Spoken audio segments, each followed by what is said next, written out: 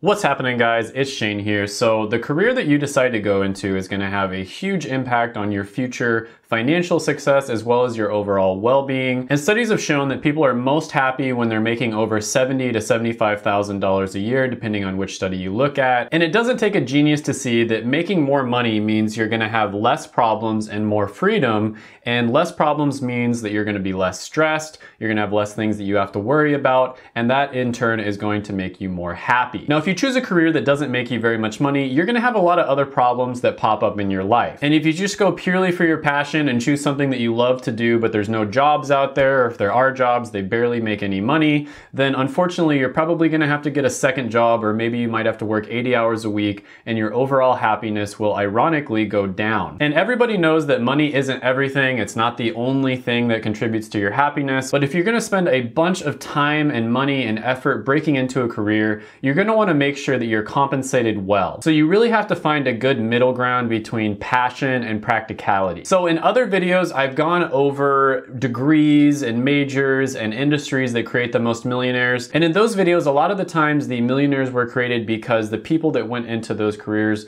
ended up starting their own business, they became entrepreneurs, and that's how they made their millions. But in this video, I'm just gonna go over careers where you don't have to become a business owner, start your own business, become an entrepreneur. You can just get a job in one of these careers, just be really smart how you invest your money and become a millionaire that way. Because let's be honest, even though entrepreneurship is a great way to become a millionaire and become financially free, it's definitely not for everybody. So the first one I'm gonna go over on this list is going to be physicians, aka medical doctors. And everybody knows that doctors make a lot of money. The average doctor makes over $300,000 a year, and certain specialties make a lot more than that. And I think this is a really good career to go into, but I also think it's a little bit overhyped. And the reason for that is because it takes so long to become a medical doctor. You're gonna have to do 4 years of undergrad, 4 years of grad school, and then usually at least 3 years, sometimes up to 7 years of a residency before you can even start making the big bucks. And not only that, but during this whole time, especially in medical school and then when you're in residency, you're probably going to be studying or working over 80 hours a week. When it comes to being a doctor, work-life balance doesn't really exist, and it is one of the professions that has the highest suicide rate and depression rates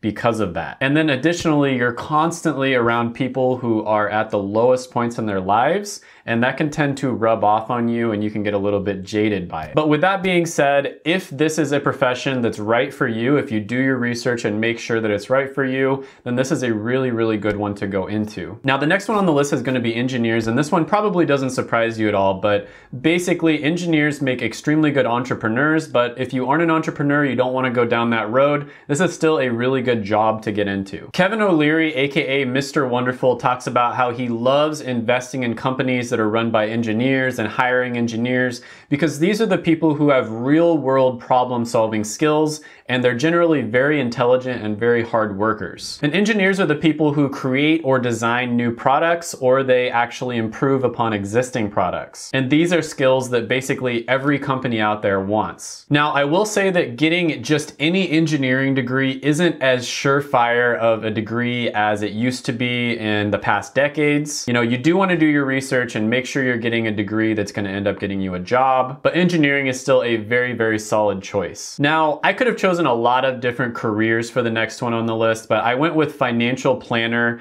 But really, this is just overall anybody who's involved in the finance industry. And financial planners are basically people who help individuals like you or I decide where they should invest, where their money should go, make a plan for retiring. And this is just a very, very good industry in general to go into, and financial planner is one of the best careers in the industry. Now, the next one on the list is going to be investment banker, and these are basically people who choose where to invest money that's put into a bank. And if you're able to break into this career, basically all investment bankers make over 6 figures. That's almost like an entry-level salary, and a lot of them are making over $1 million a year. So this is one where you don't have to go off on your own, create a business, do all that stressful stuff. You can just work within the confines of this career and still become a millionaire pretty easily. The next one on the list is going to be still in the medical profession, but it's not going to be medical doctors. It's going to be one step down from medical doctors. And by that, I mean physical therapists, nurse practitioners, pharmacists, people who have a professional degree, but they don't want to take the time to go through the 12 years or longer that it takes to become a medical doctor. The salaries in these careers are very, very good. And in general, the medical field is just a very stable job to get. In my opinion, it doesn't matter how good artificial intelligence gets,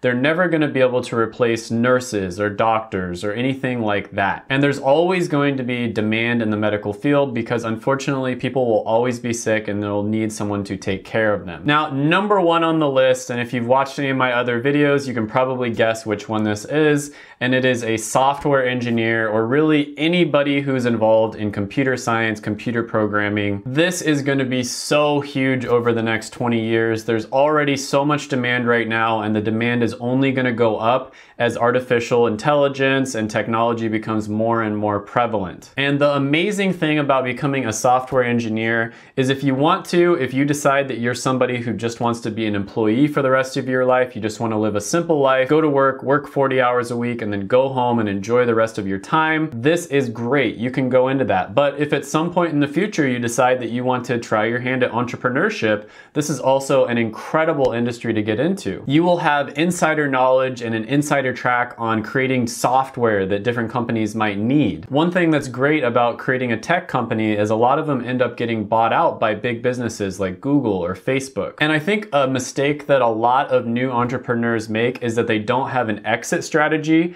And a great exit strategy is to get bought out by a big company for 10 million, 20 million, $100 million. Make sure to check out these videos right here. I made them just for you. Go ahead and smash the like button, hit the subscribe button, ring the little notification bell, and then comment down below what you think about the video or any other video ideas you have that I should make. Thank you so much for watching, and bye for now.